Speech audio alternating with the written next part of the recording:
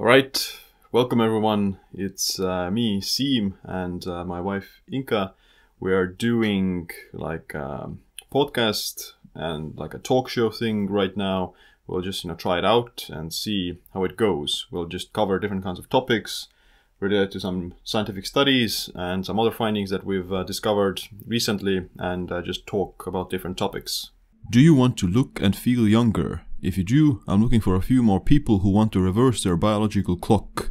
If you're interested, message me on Instagram the word health and I'll send you the details, or send me an email to siim@siimland.com. So let's start with like a few updates of what we've been up to.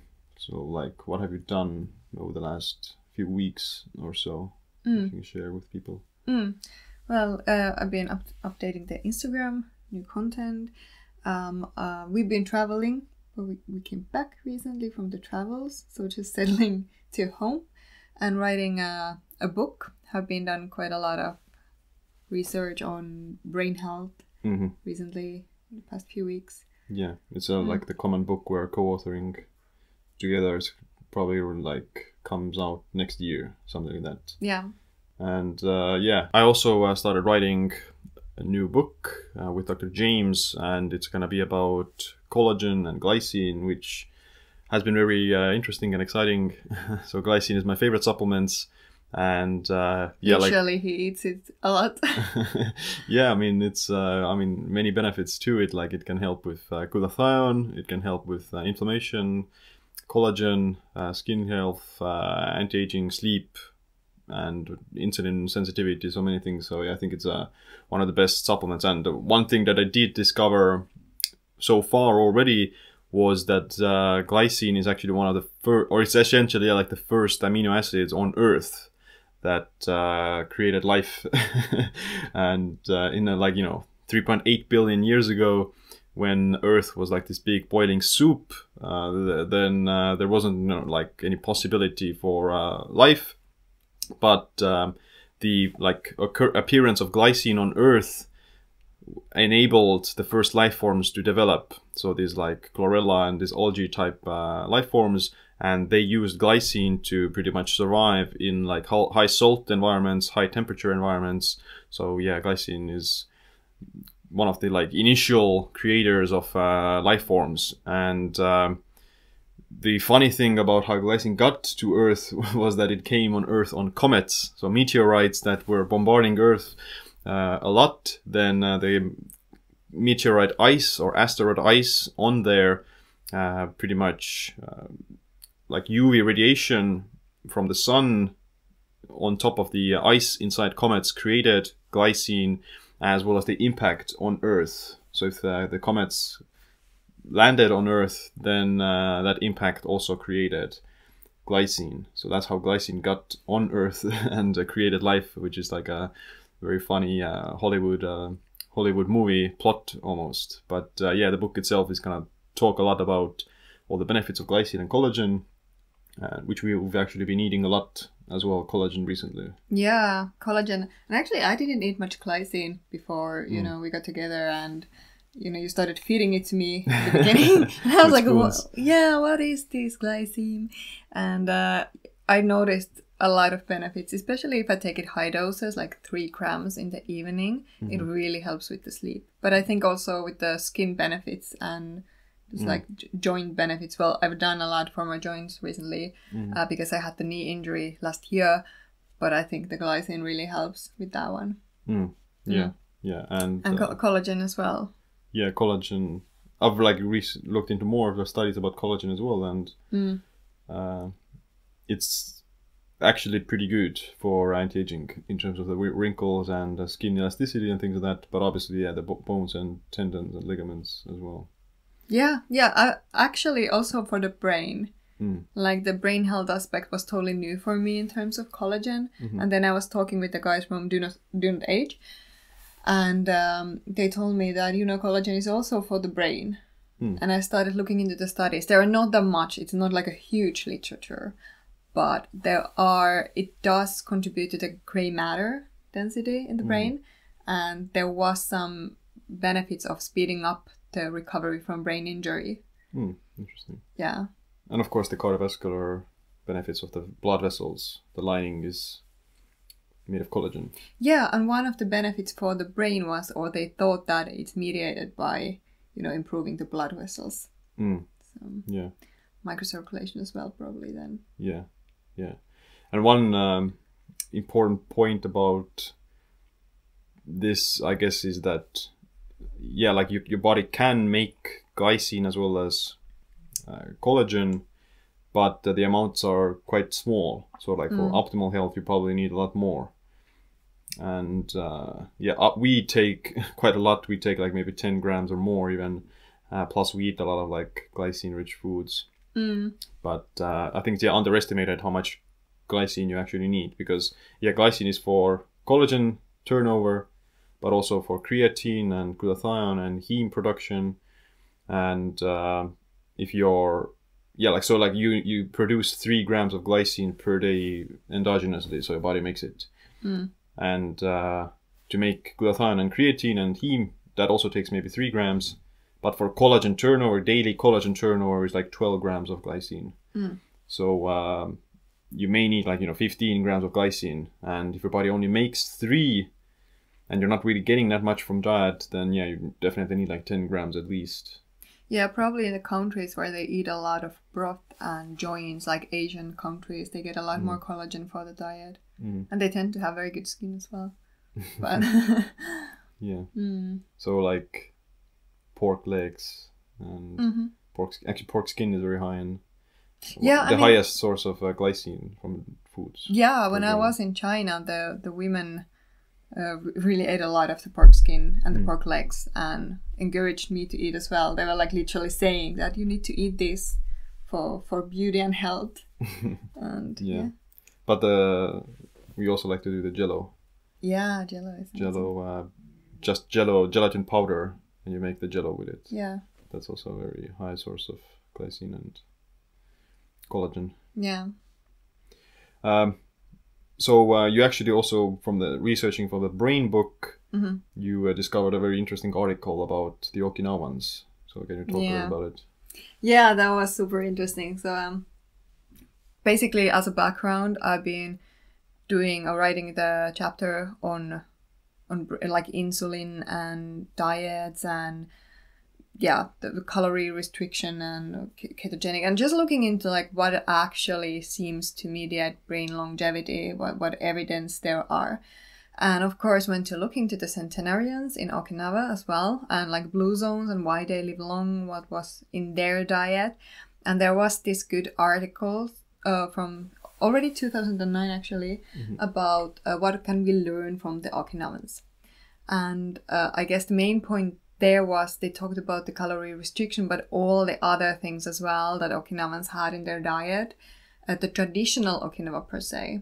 So like the modern Okinawa is not anymore the longevity diet, but it was the traditional pre-World War II diet. So right now they're not living as long. No. The Okinawans. No.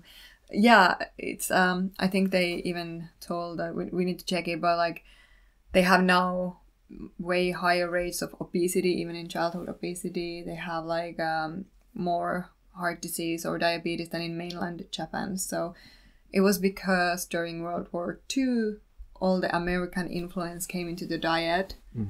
Or probably there were a lot of things that happened after the World War, but like that was one of the things that really radically shifted from compared to pre-war. What kind of changes then? The major changes?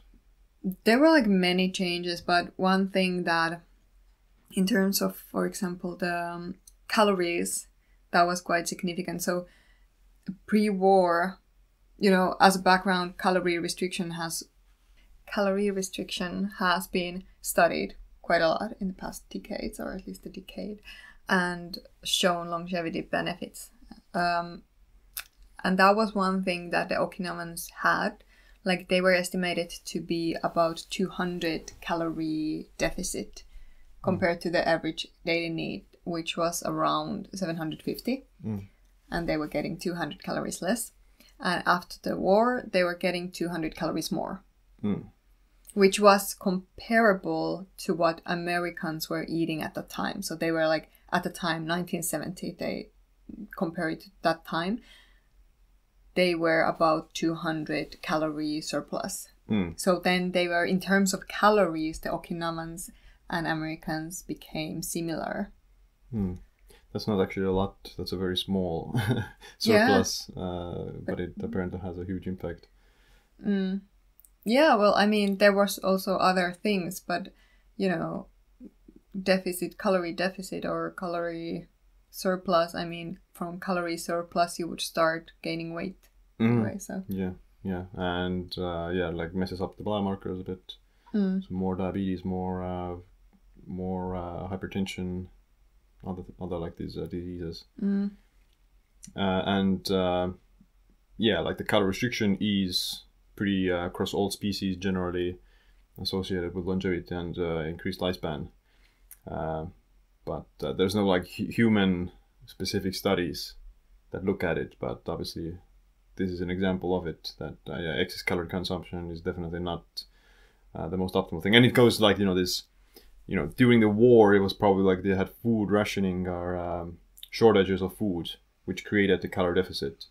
And this short-term starvation periods or food shortages are actually beneficial. That's how calorie restriction works, that the body is under this small energy stress and turns on these longevity pathways and reduces inflammation and loses weight, that kind of thing. And when you get out of that starvation state, or you go into like a more higher calorie consumption, you go into more like comfortable lifestyle and food abundance, which is the American lifestyle kind of represents, then the opposite. You shorten the lifespan and get sicker faster. So it's kind of I think it's pretty simple idea and pretty many examples of that represent it.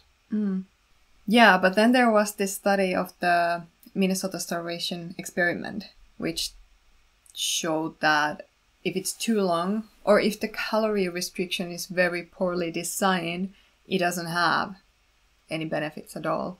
Or at least, well, they didn't look at of course they couldn't do it for a long time, they couldn't see the longevity or whatever, and they didn't have brain scans and stuff like that at the time, but there is this big book about this whole experiment, and that was 6 months calorie restriction to young American healthy physically active men, which was only like so they were eating in a normal conditions, they were eating, or in the control period before the experiment, it was over 3,000 calories. And then they entered into the starvation, which was actually only 1,500 calories, but for 6 months. But their diet composition was like a representative of the average diet in Europe at the time. So it was very high in potatoes and bread and porridge and stuff like that. So high carb, no nutrients, not much veggies or meat or salt or anything like that. And they actually got pretty poor outcomes. So the people lost 25% of their weight, the men, 20% of which was muscle mass. And then they felt fatigued, they had brain fog, chronic or gut issues, they had low mood, even suicidal thoughts. So it was pretty harsh, outcome. I remember some of them had like dreams of like eating the other subject in the study or something. Okay, like that's great. Maybe I'm making it up, but it's a very... I mean, it's not actually like a very severe calorie restriction, like 1,500 calories, but they were also like just doing a lot of physical labor and they didn't get like protein, which I think was the biggest reason for their like deterioration in such a rapid way. So that, well, at least the muscle. Yeah. But for example, in the Okinawan diet, so here we go into the diet composition, is that the Okinawans weren't getting protein either, but they had very good outcomes still. But they were eating a lot of like vegetables. It was a vegetable-based diet, so a lot of vegetables, green beans, okra, bok choy. I don't know what were available at the time, but a lot of fresh vegetables. They were eating miso, sweet potato was their staple food. Mm-hmm. So staple food, whereas in mainland Japan it was rice, Mm-hmm. and many Asian countries it's rice. Mm-hmm. But it was sweet potato, which is of course high in vitamin A and vitamin C and potassium and iron and those things. So like the vitamins and minerals were definitely present in the diet, even though it lacked to protein. There was this, in the article, there is the table of the content of carbs, fats and proteins. Maybe I can share look it up. So this is the article, the Okinawan diet, health implications of a low-calorie, nutrient-dense, antioxidant-rich dietary pattern, low in glycemic load. And we can scroll to the food Yeah, side. it's lower, even lower. This is the mortality rates from coronary heart disease and cancer. So Americans super high, and Okinawans the lowest. This is the food pyramid, right? So lots of vegetables, fruits, legumes, low GI grains, fish and lean meats, oils, herb spices, sweets, and alcohol in moderation. Where is physical activity in the food pyramid? Well, I mean, this is a supporter of the pyramid. Like, it's not a part of the pyramid, I guess, but rich in omega-3 fats, high mono unsaturated to saturated fat ratio, and emphasis on low glycemic index carbohydrates. And that's the staple food. Like, they had a big shift in this glycemic load of the diet when they shifted from sweet potato to rice after the war. Because pre-war, actually, sweet potato has in those countries been considered as sort of like the poor people food. And the rice was the royalty food. So they switched into the royalty food. Yeah, interesting. I mean, sweet potatoes are definitely more nutrient dense than rice. So rice doesn't have any like micronutrients really. Yeah. But it's interesting. So this one, it was very interesting. So the traditional Okinawa in this table on the left side is the one that is associated with all the longevity and health benefits. So they had pretty high diet in carbohydrates. And that made them 85 is very high, yeah. Yeah, and not that much protein. Mm-hmm. It's 9% of the protein. Fat was also very low, 6%. And saturated fat was very, very low. Mm-hmm. It has quite a lot of sodium though, but they thought that was like at the miso and... Well, 1000 milligrams is below the RDA for US right now. So, okay. So 2500 is usually the recommended amount. Oh, yeah, so it should be in higher. Yeah, technically, yeah, but they get so much potassium that they probably don't need that much sodium. And they're eating so many carbs, so their sodium requirement kind of goes down. And so yeah, this was interesting that they actually didn't get that much protein, but I don't think they were very muscular either at the time. And you know, they weren't very big. So for example, this caloric needs that the calories that they were getting 1750 is like probably a standard American at the time needs more, but it's estimated that it's over 3500 that they get. So probably that's a bit too high. I mean, that they probably don't need that much. Yeah. So in the modern diet, modern Okinawa diet, more fat and more protein, less carbs. Yeah, like 4 times more fat. Yeah. That's pretty high. A lot more sodium and a lot less potassium. Which probably just comes from the swapping to processed foods. So their protein intake is still very low compared to like standards. But they get a lot more fat, which probably means that they're eating more like processed, packaged foods. So there's more sodium as well and less potassium. Less whole food carbs, more processed carbs. Yeah, and apparently more dairy that they didn't have almost at all before the war, and then now they are also having dairy products there. Yeah, and they also suspected that like the low protein is not necessarily the key, but the fact that, you know, if the protein is very low quality, it's like very processed form or like this kind of inflammatory protein, like too Processed, high processed in meat. too high in BCAAs or something not balanced, Mm. and too high in methionine. Yeah. Then it wouldn't really be healthy to Yeah. put in the diet. Yeah, so the methionine and glycine balance is also one of the part of the reason why calorie restriction helps with longevity. Essentially, like too much methionine, which you get from muscle meats, and like dairy is toxic to the body, and it can like raise homocysteine levels, and it can shorten lifespan and promote cancer growth. Whereas if you get like protein restriction, less methionine, then and more glycine, then it's better for longevity. So glycine does like reduces methionine toxicity and reduces homocysteine, reduces inflammation, and it's better overall. So you need to eat more of these again, less muscle meat and more these tendons and ligaments and those kind of things. Yeah, and they have like fish.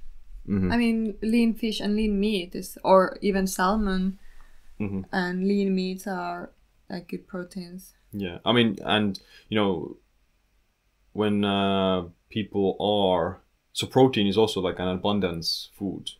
So rich countries eat more protein because protein is more expensive and they have access to it more, which makes them obtain more methionine and then ages them faster. Whereas poorer countries, or like during war, for example, you have less protein access and availability, and you get less methionine, and the protein restriction still helps you to live longer or reduces the disease risk that you get. I guess the main takeaway from this, the protein side, is to eat more glycine and eat less methionine. Eat all the glycine. Yes, and yeah. I'm pretty sure the Okinawans eat pork, but they eat the pork legs. So they eat like the collagen and the glycine from there, not the steaks, not the tomahawks and that kind of thing. Yeah, and also the pork is sort of like in the side dishes, and it's like a little pieces of pork in the veggies or something. It's not. They don't eat big steaks. Yeah, that's kind of very with fries or whatever. Yeah, and that's kind of a very new thing, the steaks. So like even me, like I'm a 90s kid, and like my family wasn't like super. We weren't like wealthy. We were kind of like a teacher and policeman parents. So we didn't have like a lot of meat all the time. We did eat like plenty of meat, but it was in the food mixed together, like in stews and minced meat and like cheap meats instead of steaks. So, like we never ate steaks. Like we never ate like a beef T-bone or steak or anything like that. Whereas nowadays you can get it anywhere and it's pretty cheap. Or I mean, it's not cheap, but it's much more easy and accessible than even 20 years ago. So that definitely can also contribute. So people are eating too much protein, which accelerates their aging. Yeah. And specifically too much methionine. So they need more of these collagen and tendinous parts with glycine. And like in all the Mediterranean type diet, Mind diet and DASH diet that are the mostly linked to the longevity benefits, they don't eat a lot of red meat. So it's necessarily not about even the parts of the meat that you eat, but it's the type of the meat. Do you eat white meat or red meat? Or lean meat or fatty, pork meat? So it's like, fish is meat, or fish is, they just eat a lot of seafood. And for example, in the Mind diet, which is the anti-Alzheimer's diet, so to speak, meat is only part of the diet like once a week. Or twice a week, whereas fish is 3 times a week. And the main source of protein is always the legumes, beans, lentils, the plant proteins. So interesting. Yeah. So I mean, I guess many people would think, when they think about protein, they just think about meat. Is it pork or beef or grass-fed or whatever, wild herb fed. I mean, maybe that's not the point. Maybe it's actually what's the source of the protein in the first place. Yeah. And there is a difference between plant-based protein and animal-based protein. So yeah, animal-based protein is very high in methionine. Plant-based proteins are less in methionine. They have a bit more glycine, and the BCA difference as well. So animal protein has a lot of BCAs. Leucine specifically that helps with protein synthesis. So yeah, like animal protein is superior for muscle growth and turning on protein synthesis and mTOR stimulation, but that's not always the best for longevity because of excess methionine, excess mTOR stimulation, and also excess calories generally. So yeah, and BCAAs actually prevent, for example, tryptophan to access the brain because there's too much these competitive large neutral amino acids in the bloodstream. The tryptophan loses the access to the brain, so that would mean less serotonin production in the brain, maybe poorer sleep, maybe poorer mood, and actually less brain growth because serotonin is, the hippocampus is very abundant in serotonergic receptors and serotonin production. So it's also that then it's the balance of the neurotransmitter might switch a little bit. Yeah, and I mean, I guess the point isn't to like avoid all meat or something, but the point is to increase your methionine to glycine ratio and glycine to methionine, you mean? Yeah, either way. So more glycine, less methionine, and I mean incorporating some. So glycine is also actually anti-catabolic. So glycine helps to preserve muscle. So even if you are eating a low BCA diet, you may not build as much muscle, but if you get enough protein, even from glycine, then you will still maintain it. And likewise with collagen. So collagen isn't going to make you build muscle because it doesn't have leucine, but it does help to preserve muscle. So from a longevity side, then you just need to make sure that you get like a certain threshold of protein, not necessarily super high protein. And for longevity protein, then it has to be lower in methionine and higher in glycine. Or at least you need to cycle them. So you need to have periods of higher methionine intake and periods of higher glycine and collagen intake. So there is no I guess golden rule how much methionine or how much glycine or how much animal versus how much plant-based protein. But you need to find some sort of a balance of cycling with them and incorporating either glycine as a supplement if you're eating a lot of muscle meat, or swapping some of the muscle meat, which I think is a good idea, with more of these collagen proteins. Plant proteins as well. Yeah, and adding glycine as a supplement. Yeah. For me, I've noticed it's just personally works quite well that I eat, I don't eat a lot of red meat, so I eat a lot of fish, white fish. I eat chicken every now and then very little red meat. And then I eat the organs, so liver and tongue and then I eat a lot of beans as well, and chickpeas and nuzest and plant protein powders and crump. Yeah, that's a good alternatives.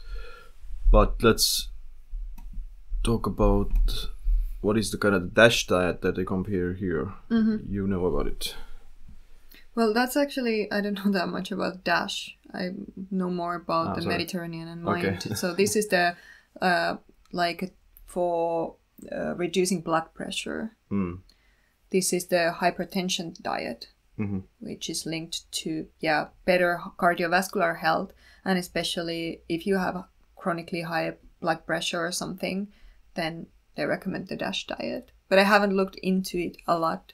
I mean, I would imagine it's pretty similar to the Mediterranean diet. So they are pretty similar, but I don't know the specific foods in DASH. I guess the main point there is actually to restrict salt. That's the main point in the DASH diet. Mediterranean diet is more based similar to the Okinawan diet. So the Mediterranean diet, the main proteins would come from plant sources and fish. It's pretty low in wait, let me look at the values. It's actually pretty high in fat. I mean, it's the olive oil and Yeah, I mean, olive oil is amazing. So also the quality of the fat, I would think, matter a lot. I think the modern Okinawa, for example, you can see that the ratio, or like the saturated fat from the pre-war Okinawa actually elevated 3 times. So that would indicate that the fat source is definitely not olive oil or plant oils like these healthy avocado oils or something like that they increased. It's actually probably coming from these more fattier pieces of meat. Or trans fats. Or trans fats, yeah. Yes. What else do they have here? So this does the sweet potato. So the staple food was, you can see that in the pre-war Okinawa, it was definitely sweet potato. Yeah. And then the consumption of rice increased. Yeah. And bread as well. Bread has been steadily increasing. Yeah. So that's the American influence, the white bread. And I guess it's also about the cost is, I don't know, maybe it's cheaper. Interesting that sweet potatoes were so large. I mean, maybe sweet potatoes do have some good, like the main micronutrient is like just potassium, but it also has like resistant starch, which is like just more fibrous and helps with the blood sugar balance more. And it's also very high in vitamin A. Yes. And C, so also iron. Iron content. Oh, here's the sweet potato. Yeah. Yeah, A and C, vitamin C. Actually, thinking about changing that amount of, if you get 50% of the vitamin C per, is it the 180 grams? So you get that much vitamin C, so that would be what, 100 milligram. And then you just erase that daily intake, and you, replace that with a rice. Probably not be the most optimal solution if you are on a calorie restricted. And I think this we need to take into consideration that, you know, these nutrients are very good if you are calorie restricted. Yeah. And the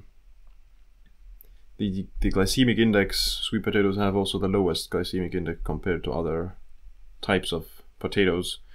But I mean, I personally like still regular potatoes as well. So like regular white potatoes are still amazing source of potassium. I mean, the highest source of potassium and high in resistant starch, and actually have like the highest satiety index measured in studies that the satiate the most. Is there rice? Rice is probably one of the highest. Rice, white rice is also like 90 something, 95. I mean, rice is less fiber than white potatoes, so it's probably higher. Yeah. So eat potatoes in moderation. Oh, I saw the seaweed word. So they also ate a lot of seaweed. Probably actually got the DHA or the DHA from the seaweed as well. So they got a lot of omega-3 fatty acids. And probably a big source of the DHA is actually seaweed. That's where the fish get their DHA from. Yeah. And that's the brain healthy food. I mean, definitely it's, I think, the number one brain food is omega-3 fatty acids for the brain. And this also shows the DHEA, the hormone differences between US and Okinawans. So because the Okinawans eat like this low calorie intake, their natural DHEA levels, even in their youth, are lower than the US, but they maintain it for longer. So they catch up, or even they pass the US elderly people in their DHEA levels compared to US. So they probably eat more calories, they get plenty of nutrients, so their hormone levels are higher in their youth, but they also age faster, and their drop-off is faster. So they're gonna be lower in their hormone levels sooner than Okinawans. Would be interesting to see this graph with the NAD levels. Yeah. I mean, calorie restriction increases NAD levels, and obesity decreases it, so it's probably like something similar. There was also the headline that the traditional Okinawan appears to be highly anti-inflammatory. So, because they ate so much of these bitter herbs and spices that are anti-inflammatory, and got the DHA from the seaweed and the fish. So that's also very anti-inflammatory for the body. Mm-hmm. Yeah. So, what are your takeaways? Like, what are you changing in your diet, or if any, based on this study? Well, my first idea was to make a sweet potato pie today. But I noticed that that was a traditional Okinawan sweet. Really? Yeah, so actually, you know, the food pyramid still had sweets on the top. So it's not like they didn't eat sweets. Mm-hmm. But their desserts were not donuts and cakes like in America. Their dessert was, for example, the sweet potato pie. Mm-hmm. So it has like a very thin layer of something. I don't know what it's made of. Probably some starch, or what they tapioca starch, or what they used at the time. Mm. And then a sweet potato layer. Mm. Nice. So I'm gonna do that. Yes. Yes, I'll report. Yes. Oh, good. Awesome. I hope I've never tried that before. But let's see. I'm gonna use probably some non-traditional Okinawan ingredients for that, like glycine and trehalose, stevia, cinnamon, and yeah. Well, I guess they use cinnamon probably, but yeah, I'm gonna do some stevia, you know, low carb version as well, or low sugar version as well. Mm-hmm. I guess here the key takeaways, if you do calorie restricted diet, you know, if we think about the Minnesota thing versus Okinawan thing, is that you need nutritional planning. It's not that just like stop eating. If you don't get your nutrients, you're just gonna go into starvation. You're gonna start losing muscle and tissue and you know, neurotransmitters and everything. So calorie restriction, I think, is good, but it needs to be very well planned. Another thing that I noticed from the studies is that they haven't done, well, the Okinawans, of course, they probably ate that for their whole lives. In humans, there are less studies on this prolonged calorie restriction, especially if it's high. So the Okinawan calorie restriction was very moderate, like 10%. Mm-hmm. So maybe that there is no need to take calorie restriction in excess unless you want to lose weight. Yeah. Yeah, I mean, calorie, I guess moderation is still important, and especially if you're in a calorie surplus, then the quality of food matters more. Because I think if you're in a calorie deficit, from the health side, your health will improve no matter what. But to do it long term, then you need the good structure of it. In calorie surplus, then I mean, you can still live longer without calorie restriction if you do a lot of other things right. So if you have like some good exercise and you get all the micronutrients and balancing the methionine glycine ratio, so that's because glycine supplementation has been also seen to extend lifespan even without protein restriction.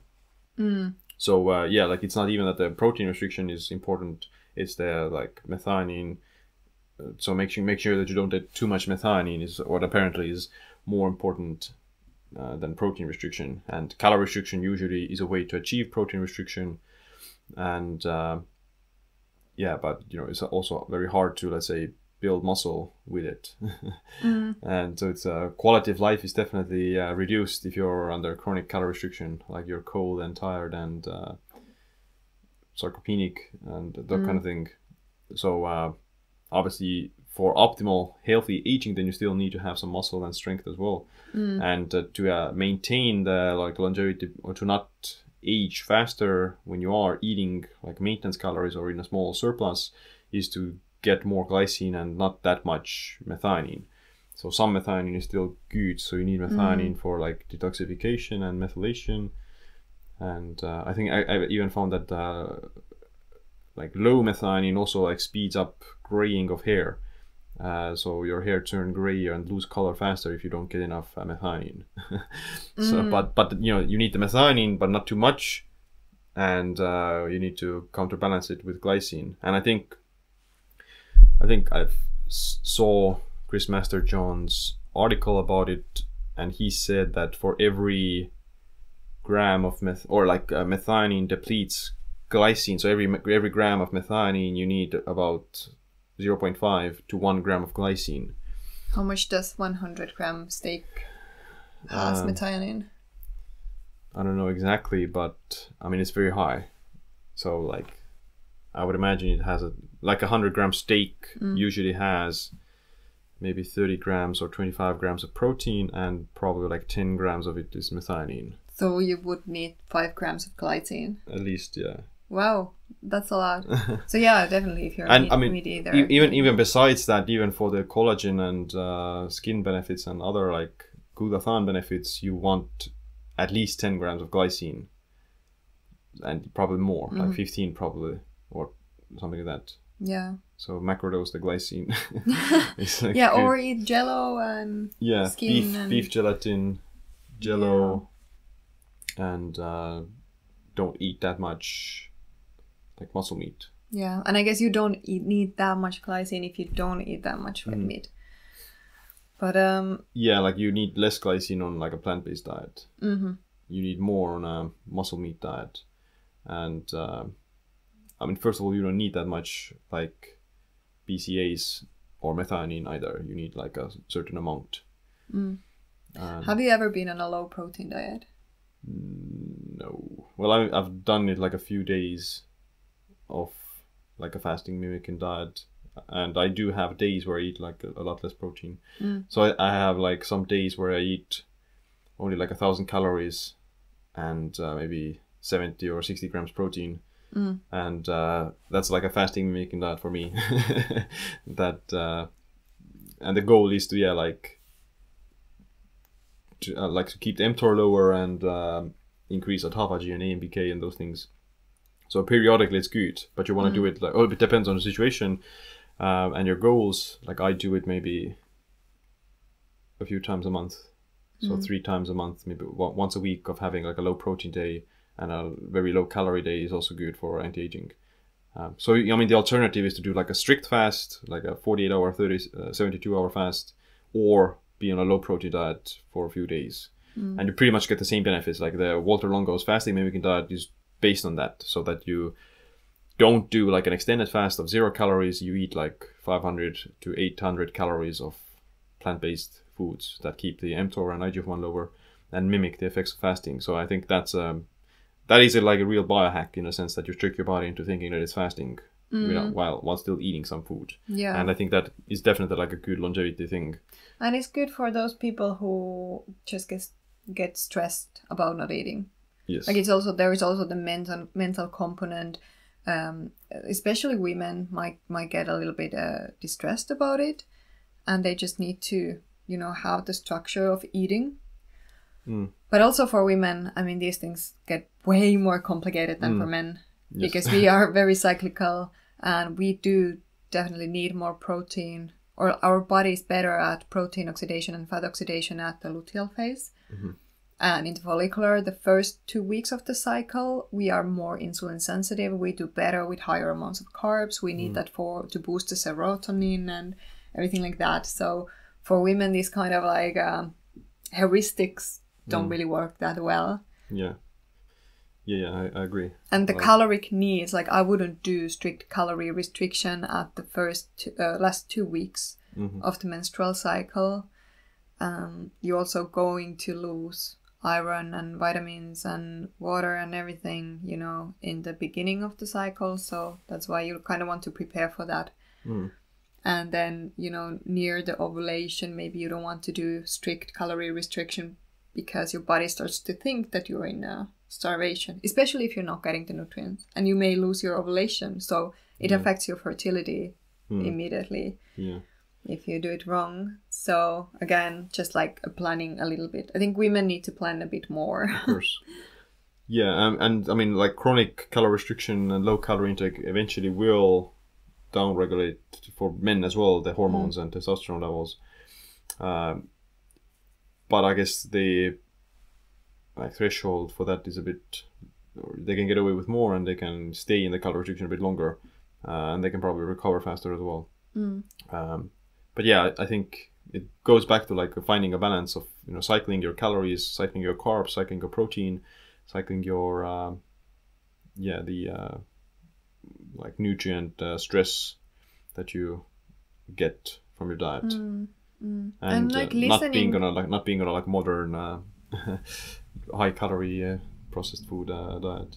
Yeah, I think that's actually the most important thing is just like avoiding the processed food, like all the traditional diets before and all of Mediterranean diet, mind diet, healthy diets are pretty much based on real whole foods. And the composition changes, but you know, none of these healthy diets includes donuts or pizza or seed oils or right. They don't include the modern bread and modern pizzas are refined grains.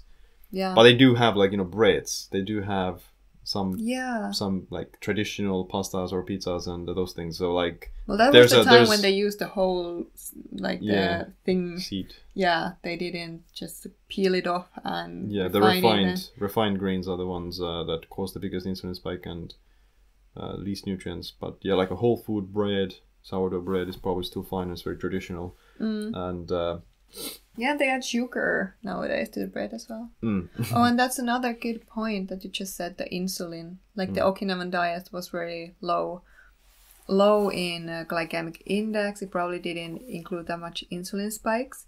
And there is the brain insulin resistance, and the peripheral and central insulin resistance is whole another topic, which is like a huge impact on brain aging and the body aging, and they are very like linked. So yeah, that's true. You want to keep both the body and the brain insulin sensitive. Yeah, that's right. But we can do another show about that another time, and we'll start wrapping up with very interesting paper, and looking forward to the full chapter and the full book about it. Is there anything else you want to mention before we stop here? So yeah, we've been talking so much about collagen in this episode that I just thought to put up a very good collagen, because we have tested a lot of different types of collagen and everyone is, you know, that the discussion is it supposed to be marine collagen or eggshell or bovine or grass-fed or whatever?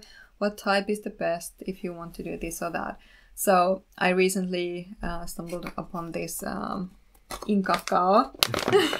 Yeah, I don't like it because it has my name in it. It's just actually very good collagen because it's a collagen complex that has bovine, marine, eggshell. Oh damn, it's in Germany, so I don't actually know how to. Kraken collagen. It has vitamin C, hyaluronic acid, elastin, some sort of vanilla pieces, and the camembert, I don't know how to pronounce it, that's the sweetener here. So it has 5 different types of collagen, and its molecular weight, apparently it's medical grade, compared to most of the collagens in the market, which are non-medical grade, so they are less absorbed. So yeah, I contacted them to ask to partner with them because I found this to be the best collagen that I've used. I also like their spreads, and they have nice products, functional products. They actually sent me for my birthday, they sent me chocolates that had like my quotes inside, like a card of my quotes. So they have these nice chocolates, different flavors, dark chocolates, very high in. And who's been eating? I wonder who. And they have like these quote cards inside of like my picture and like my Twitter quotes that I've said. This one says, "Stress can either bring out the worst or the best in people." So that's my nice little interesting touch to it. Let's take another one for example, and they taste pretty good. And as you can see, I've been eating them a bit. Yes, totally. It has been Siim. You can choose to be addicted to things that lift you up or addictions that drag you down. And the chocolate addiction lifts you up, right?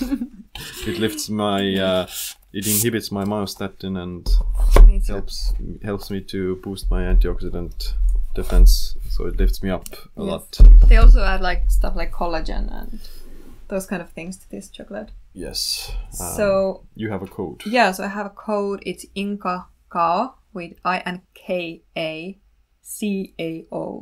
Is your code Incacao? Yes. Yeah, and the Incacao, website is with Inca space cow. Okay. Yeah, well, we can put a link. Yes. Yeah, and you can find it on my Instagram as well. So if you want it a little bit cheaper, then use that code. And another thing that I have an update is that I've been recording podcast episodes for this year pretty much, but there has been a lot that we've done, like getting married and things like that. So yeah, I finally got back into that project, and I'm gonna launch it probably next week. Nice. So it's gonna be very interesting. Like, I have had the privilege to interview pretty cool people in mind and psychology. That's the topic. So if those topics are interesting to you, go to my Instagram or newsletter and you can get the notification when I launch it. Yeah, it's the Mind and Psychology podcast. Right. Okay. Well, I'm gonna be on it, so yes, we will share it together. All right, that was it for the episode, and hope you enjoyed it. We definitely did. Stay tuned for the next talk show. And if there are any specific topics that you would like us to talk about, then we're happy just to hear. put it in the comments, and we'll look into those things. Where can people find your social media? I'm in Instagram at Inkaland with 2 I's. Incacao. Yes, I'm not good at spelling in English. Iink land. Yes. And I'm Siim. Thanks for watching this episode. Stay tuned for the next one. Stay empowered.